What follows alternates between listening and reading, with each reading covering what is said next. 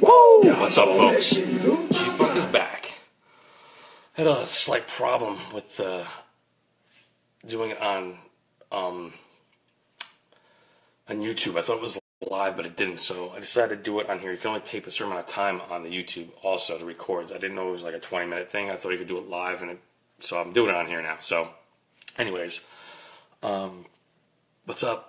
Mr. X is not here. He had a last-minute business trip he had to attend in Singapore, so hopefully he'll join me when he gets back. Hopefully this weekend, but he's not sure yet. So, but here I am. We're gonna talk some New York sports. I'm gonna run down. And as for, I want to say to Mr. Mike Elser and Mr. Joseph Everett, never will I go to the dark side. That is the disgusting, stupidest America's team. On that, fuck the Cowboys, Giants for life, man. Anyways, talk Giants, and right now, a lot of free agent stuff's going on. A lot of stuff. Giants signed Jonathan Stewart, Nate Solder, Alec Ogletree, Mike Ogletree. I think it's Alec or Mike Ogletree. Alec, I think his name is. A lot of good moves. Wasn't good on Jonathan Stewart. If we would have signed him maybe like 5-6 years ago, I might have been on board. But he's not, either draft Barkley or don't. But don't pick up guys who are past their prime. They're not going to do nothing. He's just another Darkwa / Gallman guy that you don't need, and he's older. We need younger guys.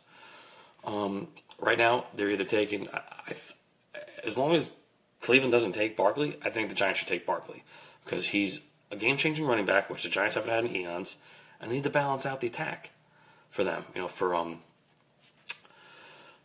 Eli, because Eli can't sit down there and throw 50 passes a game. He's not, he's 37 years old. He can't do that anymore. So you got to balance out. You got to have someone who can run the ball and get you good yards. Barkley is explosive running back, can break tackles, and can break a big one anytime. So I don't know. I'd like to see, but if they're not, they're going to wait. I don't know how the drafts next year is going to go for quarterback class next year, but this year's class is probably the best it's going to get for a while. With Rosen and Darnold and Allen and Mayfield. So either take one of those guys now or they get another different quarterback down the line, because I don't know if that Davis Webb is the answer. So I don't know. A lot of stuff happened. The Jets signed Isaiah Crowell. They signed who else did they get? They signed a couple other guys. But the Jets, they signed McCown to a 1-year deal for $10 million, which I was like, eek. And they signed Teddy Bridgewater, which is a huge gamble because he hasn't really played that much because of his injury. So he's coming back from a major injury. I don't know. I said I would rather see Teddy Bridgewater play. He's younger, but he's coming off a major injury. So is he going to be good? I don't know. I'm pretty sure Jet fans want to see him probably, like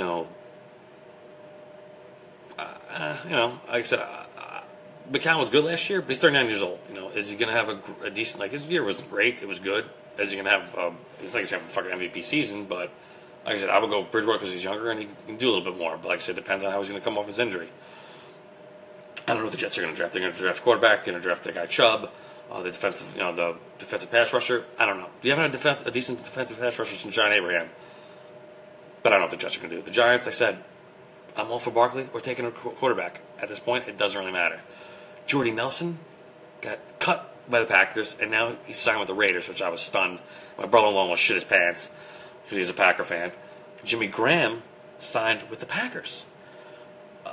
So Danny Amendola went to the Dolphins. Dude, there's so much. I can't even keep track of so many guys bouncing from fucking team to team. The Giants got Nate Solder, who's a good tackle. Hopefully put him as left tackle and get fucking Eric Flowers out of there. John, I'm sorry, man. I was going to do a long story. Watch the beginning of the video. It explains what happened. I will do your questions in a little bit. But, yeah, so I think the Giants, like I said, if they take Barkley, I'll be happy. If they take a quarterback, I'll be happy. Either way, they're just, I don't know what they're going to do. It's going to be tough, but I think the Giants will take Barkley, as long as Cleveland doesn't take him. Because I think Cleveland might take him. But if they do, they got to, who knows what they're going to do. That's all. I don't know. What was the other thing I was talking about? Oh, okay. Basketball. Take basketball real quick. The Knicks suck. The Nets are getting a bit better. They're not there yet, but they're building. They're going in the right direction. The Knicks, on the other hand, are not. They need to get a new coach. Hornacek sucks. I'm sorry. Even if they did have freaking Porzingis, they still would suck anyway. Bring in Mark Jackson. That's it. And the way they're playing, I don't know. Like, they're right in the middle of the pack. I don't know what draft pick they're going to get. Either way, it's not going to help them. So, either go trade somebody, trade a draft pick, and get a good point guard. I don't know what they're going to do. Because I'll tell you right now, as I've told people many times, the Knicks are run horribly. Until Dolan sells them or gets rid of them, the Knicks are always going to suck. I don't care who you put a GM. Johnny Walsh is your best bet to win anything, and you got rid of him. So guess what? We're fucked. I said, when I see the Knicks win a championship, I'm going to be like in my 80s, on my deathbed, in my hospital bed, watching the freaking Knicks in the champion in the NBA Finals. They let the game-winning shot, and when that happens, and I see it go in, I'm going to tell my wife, pull the plug, and so I can die a happy man. Because that's what's going to happen. They're not going to win because they don't know what they're doing. Like, if you put me as a GM, fuck it. We would have had freaking either Isaiah Thomas here, or we had freaking Kyrie Irving here, or a slew of other different guys where I would have made deals out the wazoo to get. But unfortunately, the front office is full of morons. I know shit about hockey, so all I know is the Rangers aren't doing well. The Islanders, I don't think are doing that great, and I think the Devils might make the playoffs, but otherwise, I don't know shit about hockey. Baseball, we're talking. Yankees, I'll wait for them. The Mets. I have a lot of friends who are Met fans. Most of them are pessimistic, which is a lot of them. I don't blame them after the 2015 season. You thought they might make another run in 2016, which they didn't.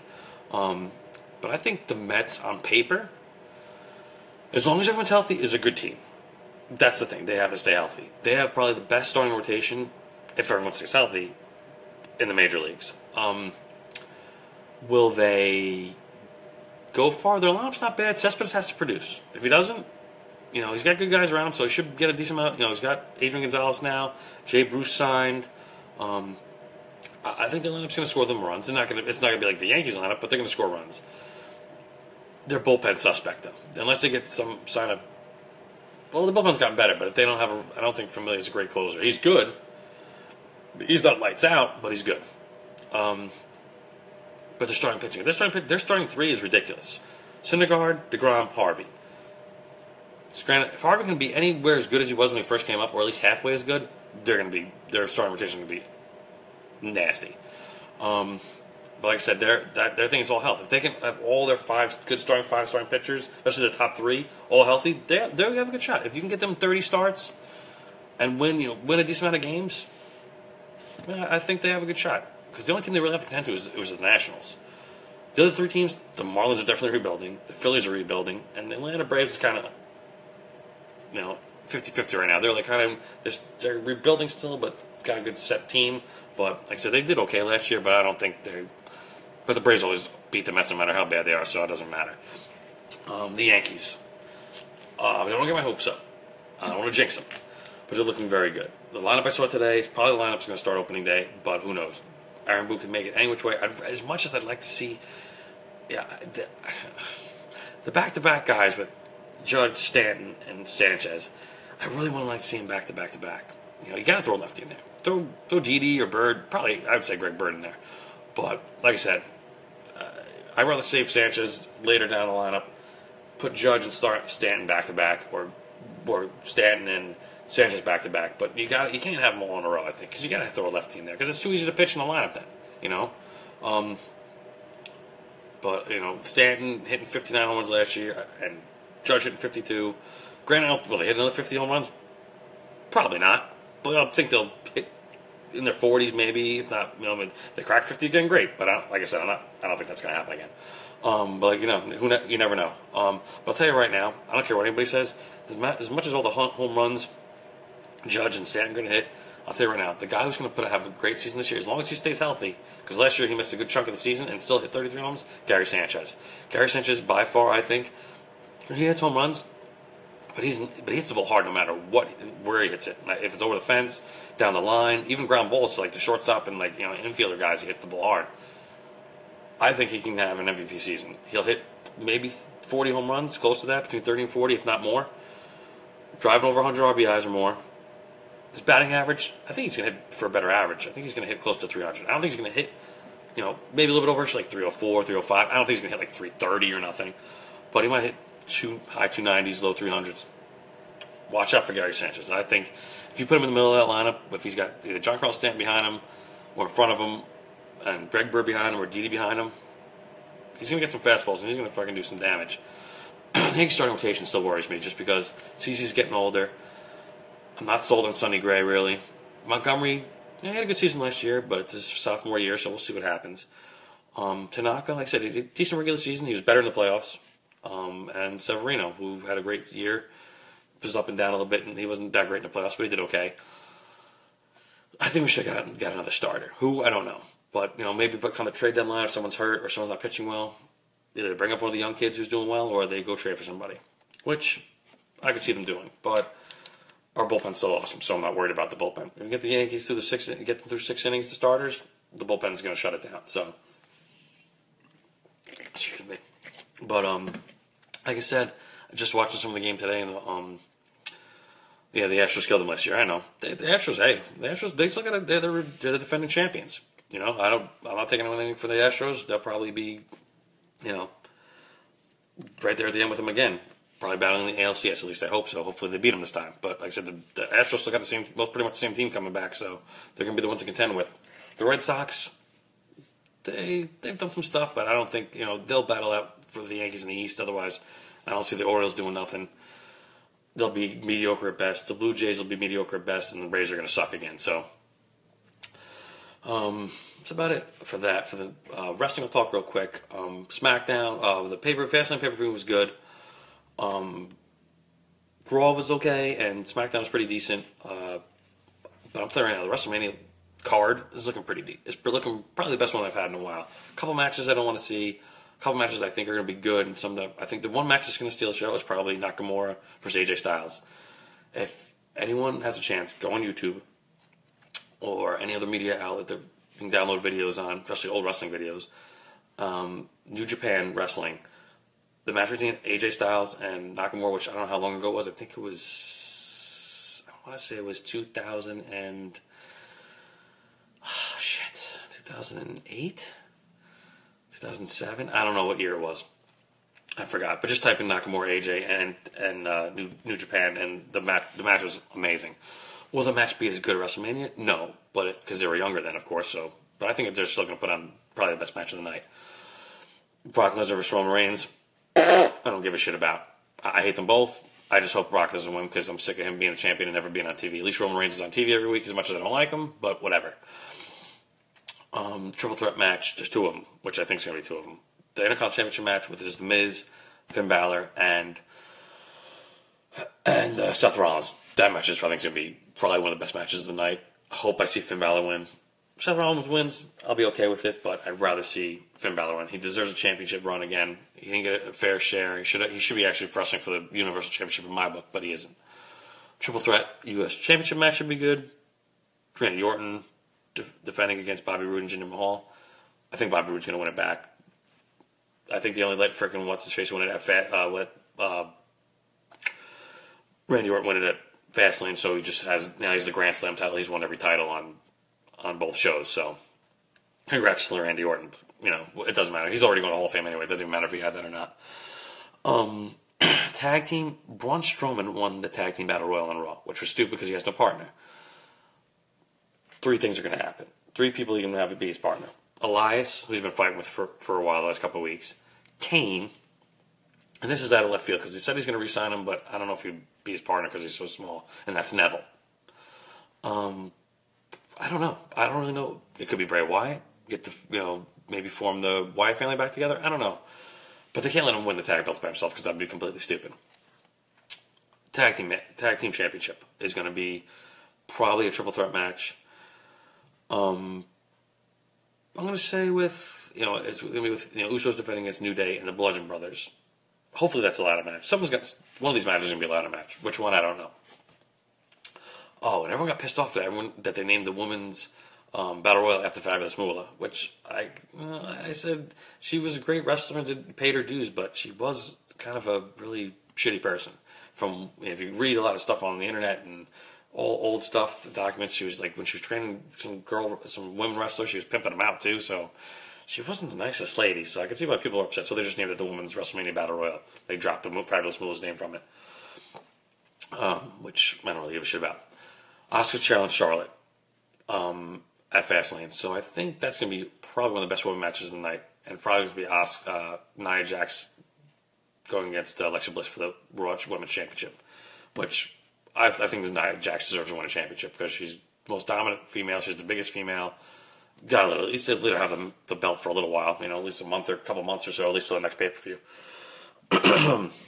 And I'm trying to think of anyone else.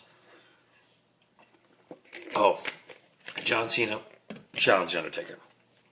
As everyone saw last year, Undertaker folded up his hat, and his gloves, and his coat after he lost to Roman Reigns. I think they're going to break the Undertaker back as the American Badass Undertaker, which I loved.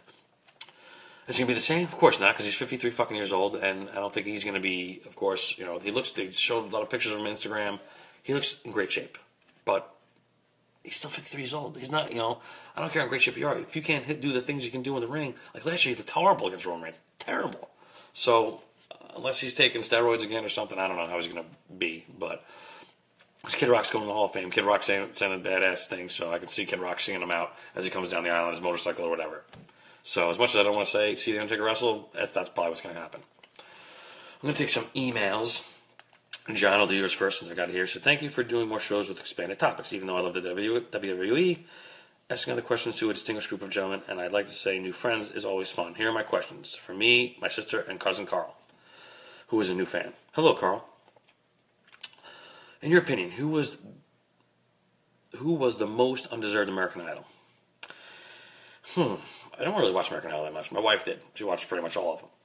We watched it, when we were going. We've been married for 13 years now. I watched some of them. We didn't watch like the last couple of years, few years. The ones I remember were the people who deserved were Kelly Clarkson, the first one, and I don't know what season Carrie Underwood was on, but she was hot and she sang her ass off. Ruben Studdard, he won like season 2 or season 3. Where the hell has he been? And the other guy, the guy who looked like Jay Leno, and I forgot his name, but where the hell's he been? Like I said, I don't watch American Idol that much. My wife, that's probably a question for my wife. I see you wear a lot of superhero shirts. Who's your favorite and why? Oof. I have 2 favorite superheroes. Like I grew up more DC, but I love Marvel as well. Batman from DC and Superman from Marvel. Mostly Batman, just because he had a lot of badass gadgets. He was fucking kick-ass the karate, and he doesn't have superpowers yet. He's awesome. Spider-Man was cool because I liked him. He put the webs and shit, and he got bit by a spider, which I used to love spiders. But when I was younger, it was like my favorite insect growing up. So those 2, Justice League I just got the other day, was awesome. I don't know why they didn't put the scenes in, the Zack Snyder cut scenes in. They weren't that long. I don't know why they just didn't put them in. I don't know why freaking Joss Whedon cut them. They were cool. They weren't, did it make any much of a difference in the story? No. But it was still cool because it was about Superman. So, but anyways. O.J. Simpson is clearly guilty of murder. Do you and Mr. X agree? I don't know what Mr. X says, but I think that motherfucker, he came out the other day on that show and admitted pretty much. But he got away with it. So, like I said, the past is the past. Nothing to do about it now. I'm not going to answer that one because I have too many people who bust my balls about that. So I'm going to go to the next one. Who's the best unsigned talent in wrestling? Kenny Omega. Kenny Omega is awesome. He's good on the mic. He should be in WWE. If he doesn't come in by the end of this year, or I can see him coming next year and probably doing what AJ Styles did and making his appearance, his first debut at Royal Rumble. Best looking newscaster. I like Meredith Morakovitz on Yes Network. She covers the Yankees. She is beautiful. I have my GD. What is the highest level of education you guys have? I think this is my inability to speak without stuttering due to nerve is holding back my potential. I have to say I have an associate's degree in leisure and recreation management, which hasn't got me any kind of job. So Mr. X, he's got a great job, so I'm pretty sure he's got a higher degree than I do, but I'll ask him next time. A guy like me that is shy and has a very hard time meeting girls. In all seriousness, why should prostitution be considered legal in the U.S.? I don't know, man. It should be, but it's never going to happen. I think the Warlord is one of the most underrated big guy wrestlers of all time. What do you guys think? I think so. I think he was a great big guy, but he was a tag team mostly, so I don't see him as considered like separate big guy. But I liked him when he was the Powers of Pain with the Barbarian.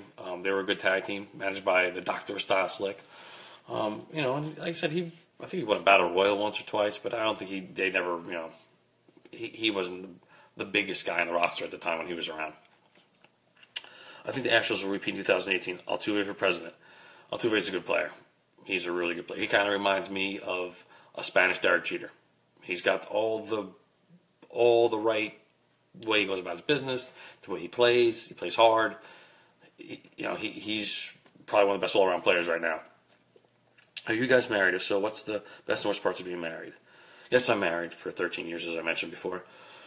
Ups and downs, man. You go through tough times. There's stuff. And you have kids, and there's bills, and like so right now, I'm going through stuff. By the way, I finally got some good stuff going on for me right now. But you go through stuff. You just one day at a time, and just hopefully you and your partner can work things out without arguing. And like I said, a lot of people get divorced. And sometimes you just try to work through the hard stuff. As much as you get mad at the other person, they're always going to be there for you. It's just a matter of trusting your partner. And the good parts are the good parts. The bad parts are the bad parts. But like I said, everything has its ups and downs. But you got to stick through thick and thin. That's what it says in your vows. And if you don't, then you get divorced. Worst WrestleMania ever.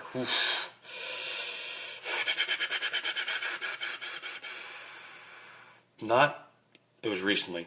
WrestleMania, I want to say 30, what are we, 34? 32. 32 or 31 was one of those two. I was terrible.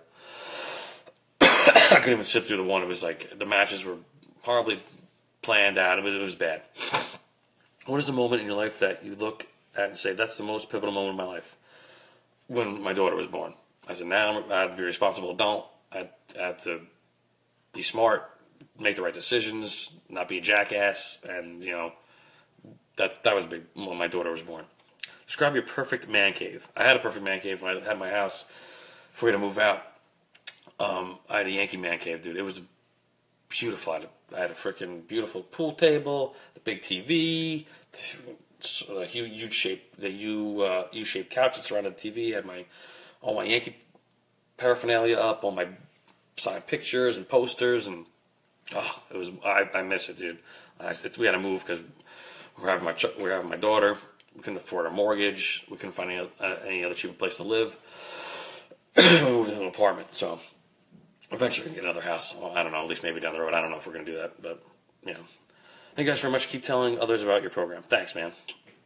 Oh, and he says, what are your 3 top bands of all time? I love the Beatles. Oof, bands are tough, man. Like I said, I grew up most in hip-hop and rap. I loved House of Pain, the Beasties. If I had to pick a band, Oasis. One of my favorite bands. They have a cool few songs I like. I don't know, there's a few others. I have to think off the top of my head, but I can't remember them now. I have an email from Buddy Delph again. And I have another one that I have to find here. Okay. He said, what's something where being fat is an advantage? I don't know. I couldn't tell you. I'm not fat, but I'm not super skinny either, but I'm not, I'm average weight, I'd say, the doctor said for my height and my age, I'm a little over, but I'm not obese. I don't know. I don't think there's any advantage to being fat, unless you're going the first person to excuse me, be on the all-you-can-eat buffet line, and people behind you are starving. They're freaking making fun of you and just eat everything in front of them, piss them off. Favorite video game of all time? Oof, that's a great question. I have many. Mario Brothers, Tecmo Bowl, RBI Baseball, Zelda, Batman Arkham Knight,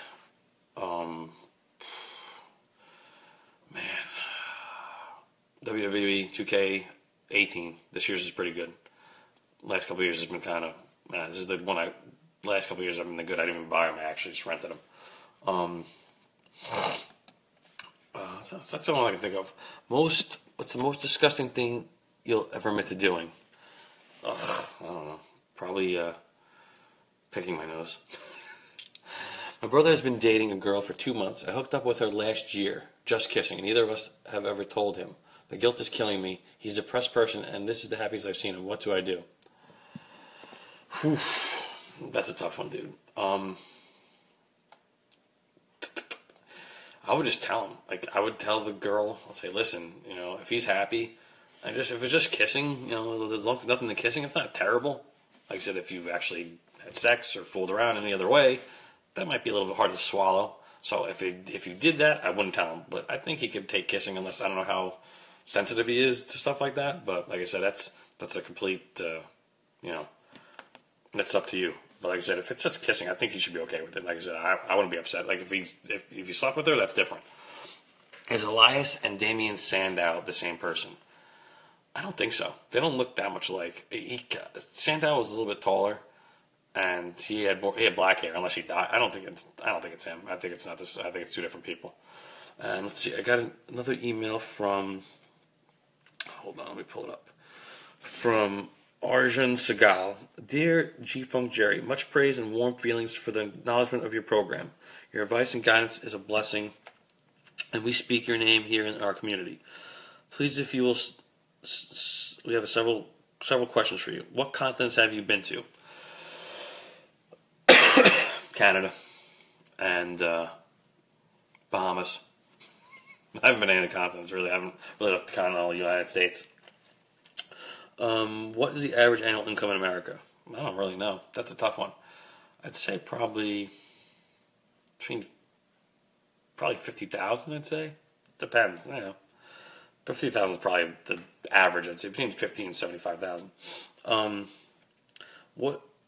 A U.S. visa is hard to get. Any tips? I don't know, man. You just have a very clean. I'm sorry, Canada isn't a continent. You're right, John.